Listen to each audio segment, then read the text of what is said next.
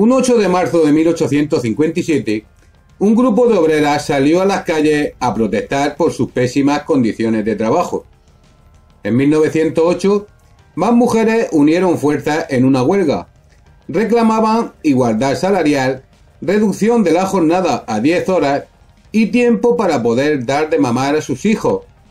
En esa huelga murieron más de un centenar de mujeres en un incendio de la fábrica de Childhood Cotton, que se atribuyó al dueño, en respuesta a la huelga.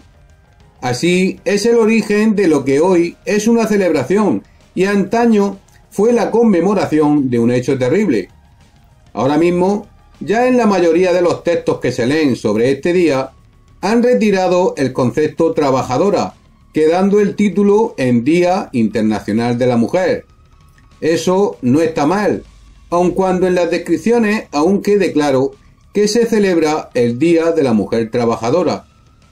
El Día Internacional de la Mujer conmemora la lucha de la mujer por su participación en pie de igualdad con el hombre, en la sociedad y en su desarrollo íntegro como persona. Se celebra el día 8 de marzo y es fiesta nacional en algunos países.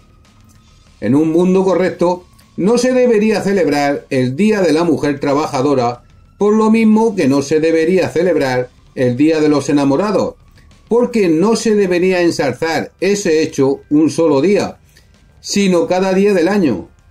Eso sí, eso sería una buena señal. Mientras exista una manifestación de la sociedad por una causa concreta, es lógico deducir que todavía algo anda mal.